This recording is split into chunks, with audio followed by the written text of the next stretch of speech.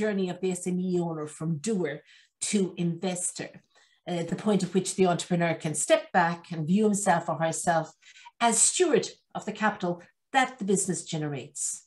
Now, in your work at the present day, working with your clients, is that a difficult transition for some business owners, business founders? I would say it's the most difficult transition.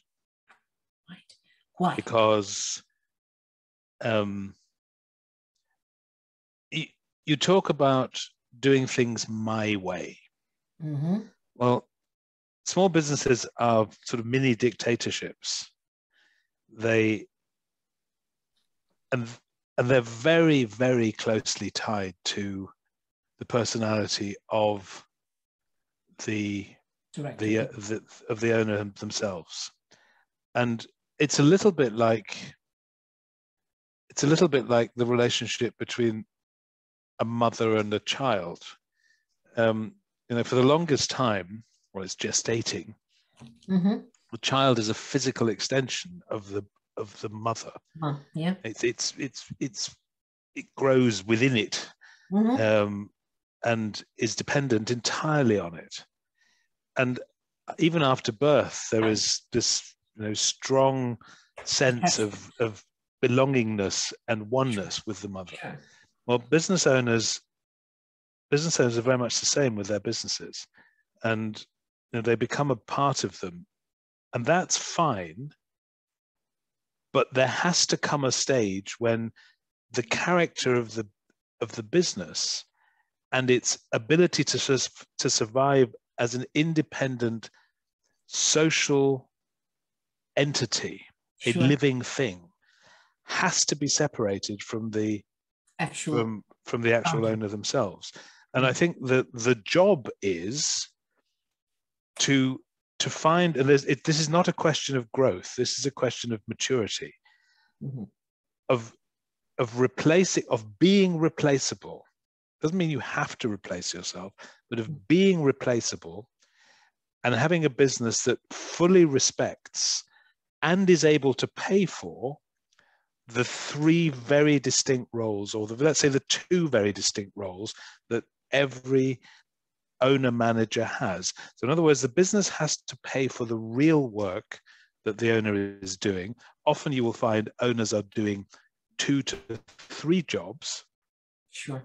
So they're doing all of the sales, they're doing a lot of the admin, and they're doing other jobs as well, part operational, part financial. If you were to take them out, you would not be able to find people to do. You would never be able to find anybody to do that one job. Mm-hmm, mm-hmm. So you'd have to find maybe 2, 2.5, 3.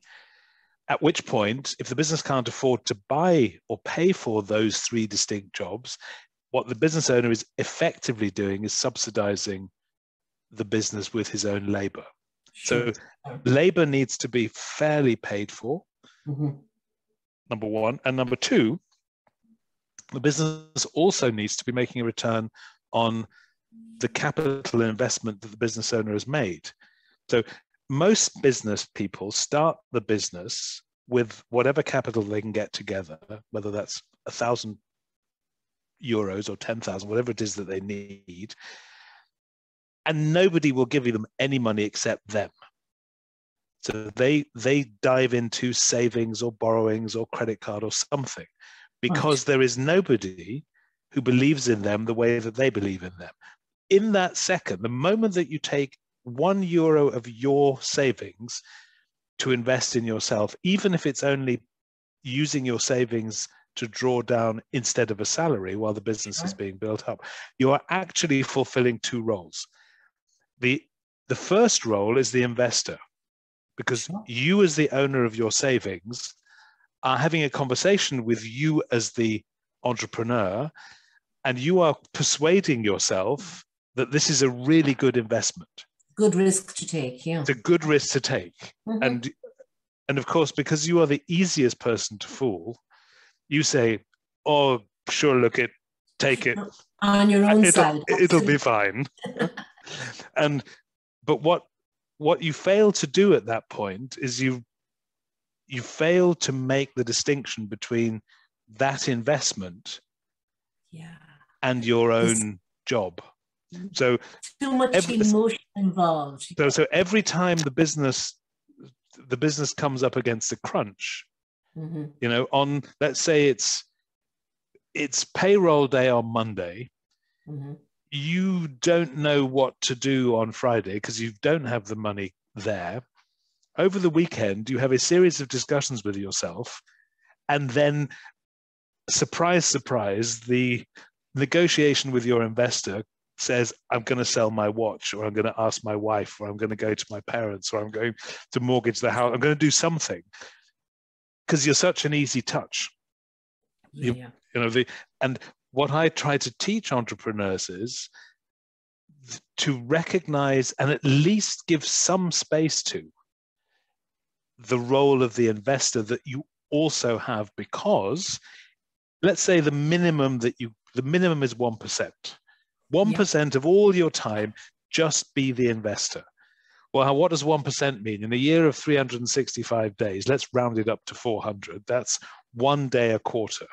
And that'd be 4 days a year so that's 1 day a quarter. All right. What you should be doing is taking 1 day every quarter in which you have absolutely no operational responsibilities whatsoever, and you do what an investor would do on that day, which is to review the capital that you've invested, to see how well the business is performing, to review the strategy, to have a good look at the quality of the people who are running the business, to do some high-level thinking around the marketplace, the offering, the margin structure. I mean, a lot of that requires financial intelligence. You have to be financially fluent. You have to look at the balance sheet. You have to start thinking about intrinsic value.